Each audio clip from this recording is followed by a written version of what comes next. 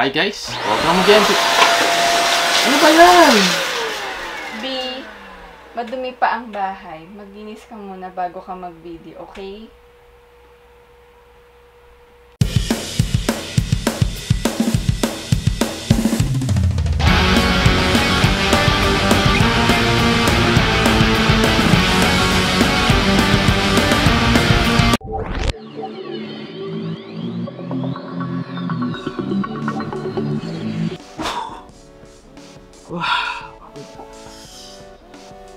Ay, sorry nga pala.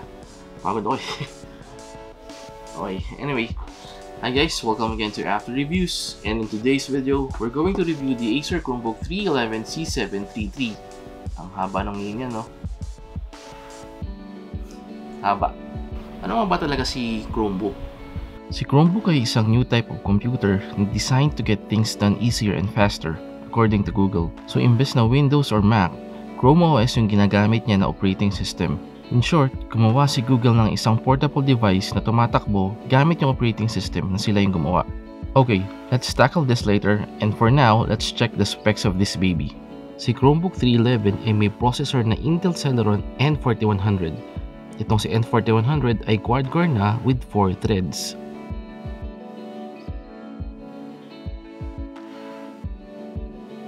In terms of memory, meron lamang itong 4GB ng LPDDR4 RAM. Yung ilalim pa ng kama, linisin mo. Ako ba tinatawag mo?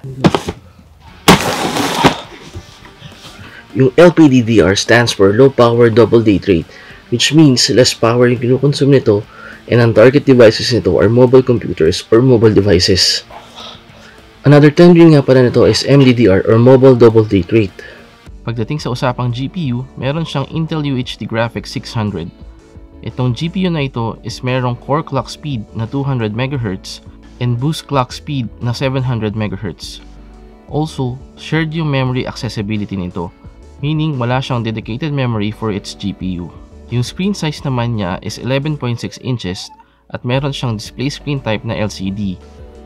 Yung backlight technology naman na ginagamit niya is LED, and pagdating naman sa screen resolution, meron siyang 1366 by 768. I was surprised when I tested this gadget sa ilang Android games na available sa Play Store.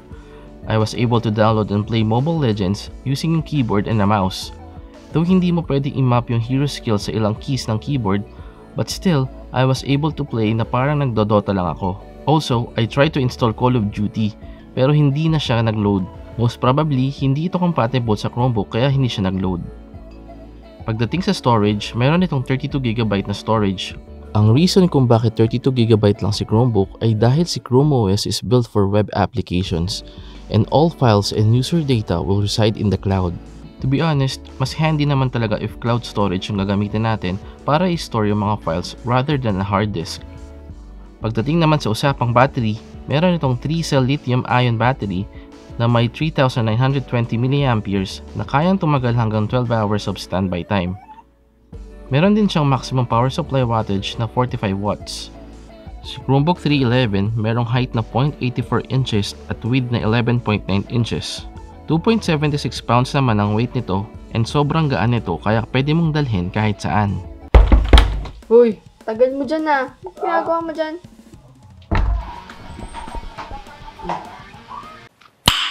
Nice. Sa right side nito, meron siyang USB 3.1 port, Type-C port, at Kensington lock.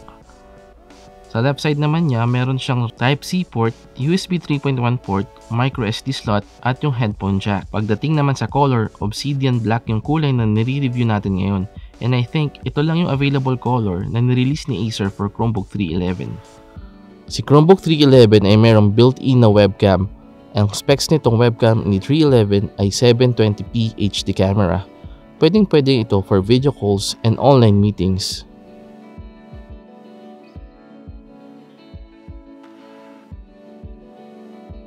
Sinubukan din natin mag-benchmark gamit yung speedometer. Si speedometer ay isang browser-based tool na ginagamit for benchmarking sa mga available browsers today. So far, ito yung nakita kong pwedeng gamitin ni Chromebook for benchmarking. Kung meron pa kayong alam na tool na pwedeng gamitin ni Chromebook for benchmarking, i-comment nyo lang dyan sa baba.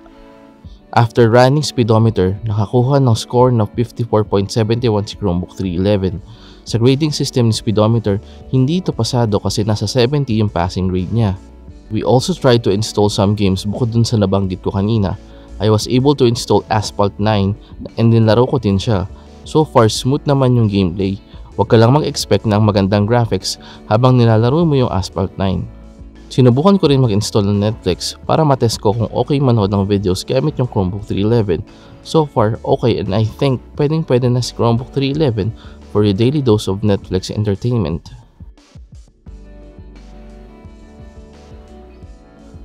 Now let's discuss Chrome OS for a bit.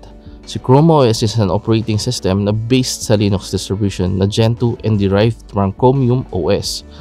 Gen 2 is a Linux distribution package, or in layman's term, isang variant ng Linux operating system na compiled locally based sa user preferences and is often optimized para sa ilang type of computers. In short, pwede natin i-customize itong si Gen 2 Linux depende kung anong need ni user. Si Chromium OS naman ay isang uri ng operating system designed for running web applications. Linux distribution din ito, and ang developer naman nito ay si Google. Yung engine na nagpapatakbo ng user interface ay web browser engine, kaya itong si Chromium OS is built for web applications rather than desktop applications.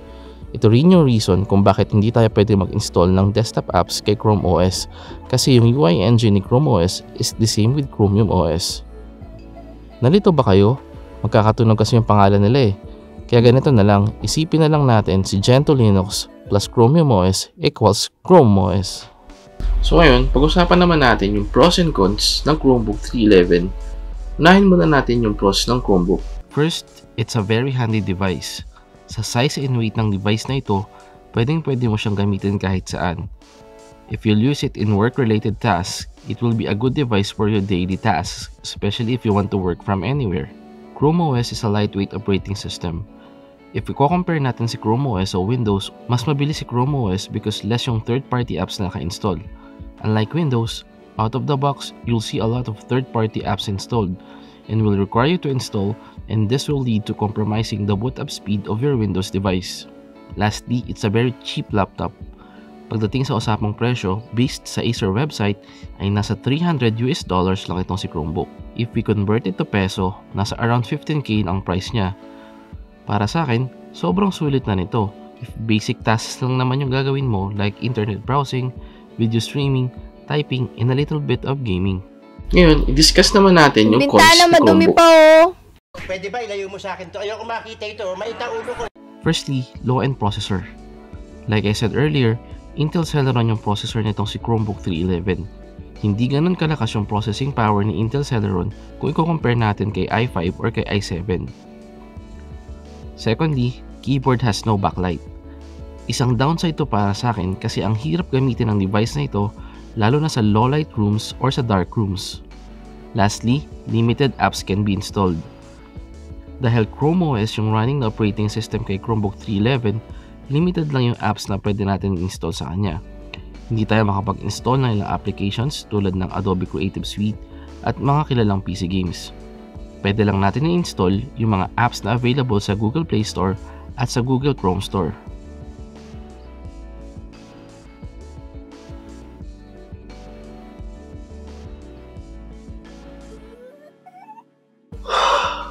So yun guys, si Chromebook is hindi para sa lahat ng tao. Kung hardcore gamer ka or mahilig ka mag-edit ng video, ng photos, and kung ano pang stuff na mabigat gawin para sa isang laptop is hindi para sa'yo si Chromebook. Pero kung simple task lang naman at gagamitin mo lang siya pang araw-araw, nanonood ka ng videos, magta-type ka lang, mag-internet surfing ka lang, online meetings, online schooling, is para sa'yo si Chromebook. So overall, masasabi natin na pwede na natin siyang gamitin pang araw-araw. So yun yung overall verdict natin para kay Chromebook. Oy, anong ginagawa mo dyan? Ba't nakaupo ka pa? Ha? Maglalaba ka pa? Ano ba yan? Yun guys, dito ko na lang tatapusin kasi may labahin pa ako eh. Oo na nga, maglalaba na nga. Kaya kung nagustuhan nyo itong video na to, i-like nyo and i-share nyo. Dali na! Teka lang, tapusin mo ni Spill. Mag-subscribe na rin kayo. Sige, bye-bye!